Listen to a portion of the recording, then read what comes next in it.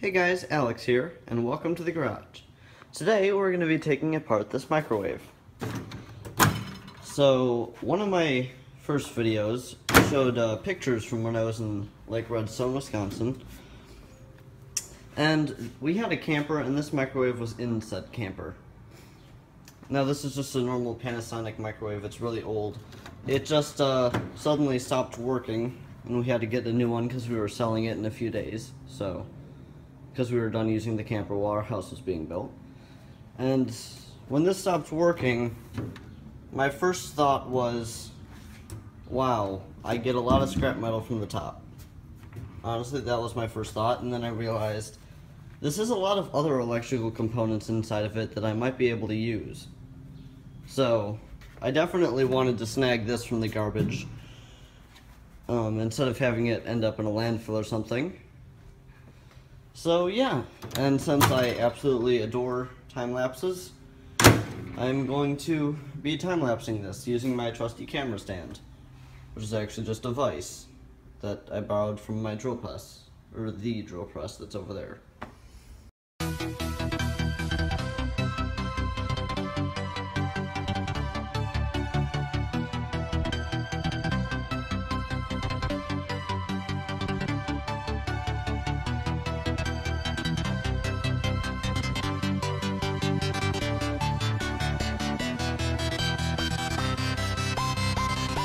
And that's about it.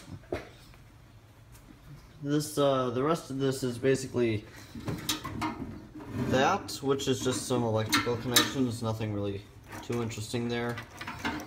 A bunch of random wires, and just basically metal that has God knows how many years of crud inside of it.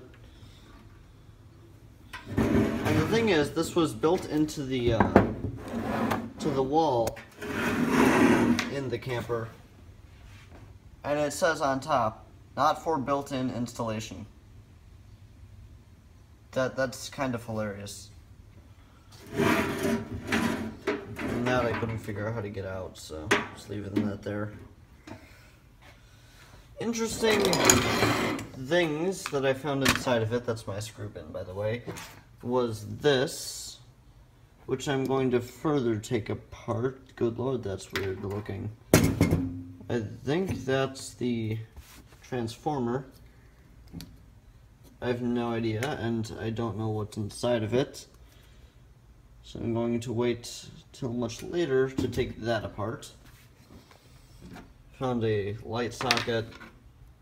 I think this is a fuse, I'm not sure though. Yeah, it's a fuse. Then I found this, which is very odd electrical motor. Seeing as the stator, which is the outside, is incredibly large and odd shaped. I haven't seen it with a coil on it, and I cannot identify which one's the positive and negative. I tried it with a battery, both wires on both sides and stuff. And then that's the rotor in the middle. So, yeah, I'm not sure how to get this thing working again. I took it apart, and now I can't get it working. So, and then there's this, which appears to be a heat sink. Let's see here. Yeah, it says heat sink, or what I can read, so. Yeah. That's the only interesting stuff I found in there. And there's this, which is just going to go in my circuit boards bin. There's really nothing interesting on that. This stuff is stuff that may possibly be useful. I don't exactly think this is going to be very useful because it is metal, but it's full of holes and crap. And this is the glass dish from inside. I don't exactly particularly think this is useful. I'm just saving this to throw away somewhere where I won't cut myself when I empty the trash.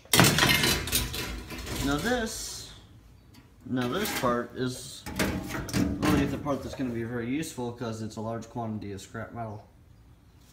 And I know I already have a lot of it over here, but I don't have very much of it. It's just in a sheet like this, which is going to be very useful for one of my upcoming projects.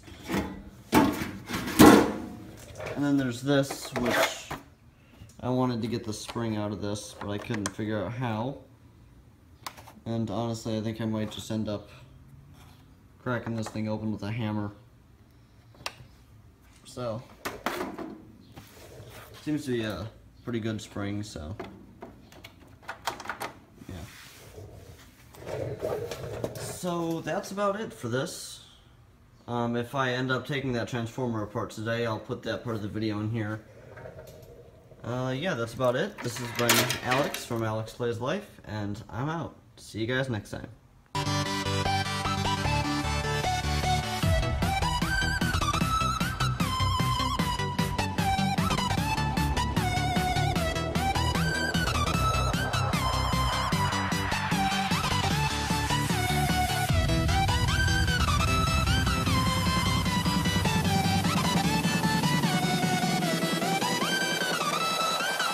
So, I tried taking apart the transformer. I don't know if this is actually in fact the transformer. This may be the thing that emits the radio waves, but I have no idea. Or microwaves, or whatever the heck kind of waves this thing uses. I think I'm just gonna kind of give up here and put this in my museum of random crap. Because, yeah, this took me quite a while, and it was very hard. I had to take the wire cutters, put the tips in the holes, and then squeeze really hard for a while. But eventually they'd break, so. Yeah, I'm not sure what this is. That stuff doesn't look very friendly to use a hammer on. I feel that it would, I don't know. Just doesn't look like something you should smash with a hammer. So, yeah, I'm kind of giving up on that.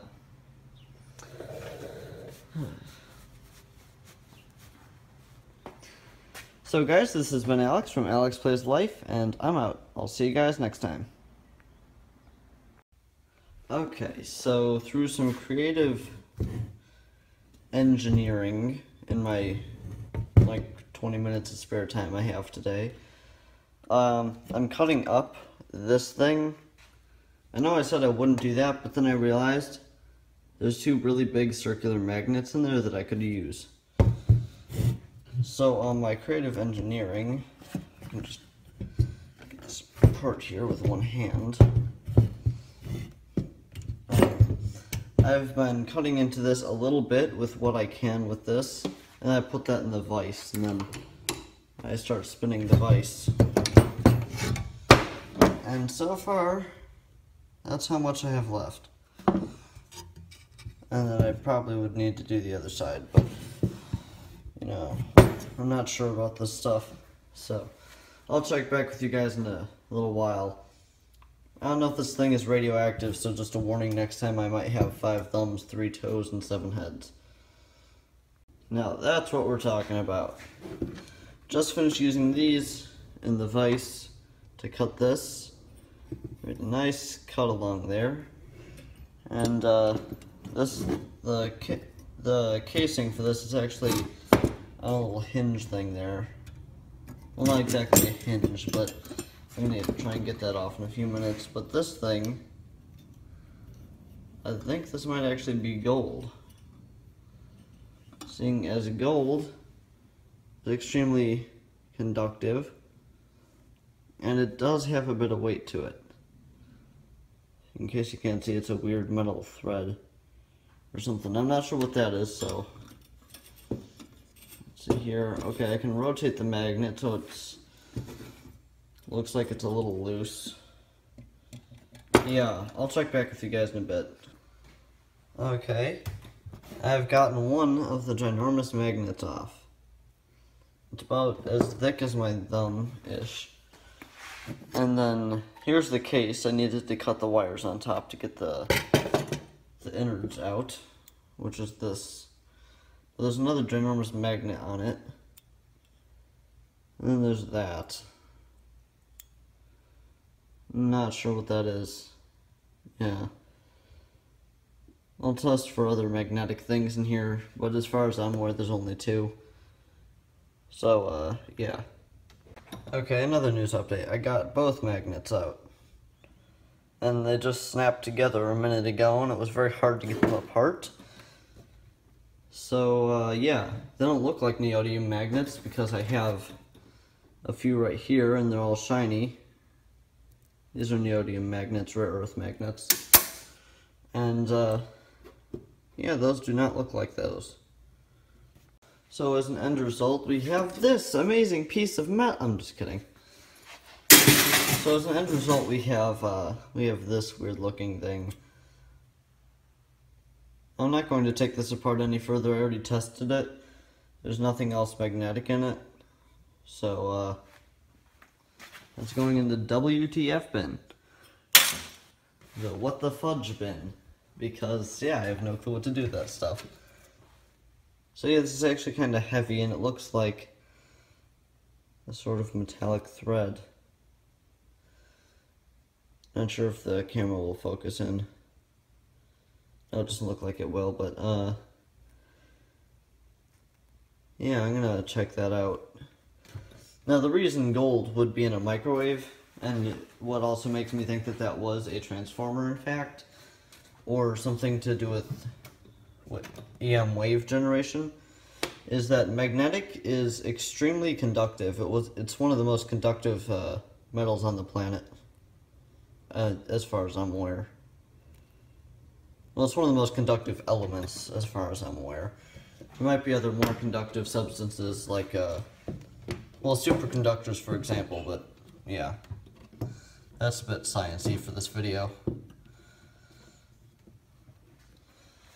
So, this has been Alex, and I will see you guys next time.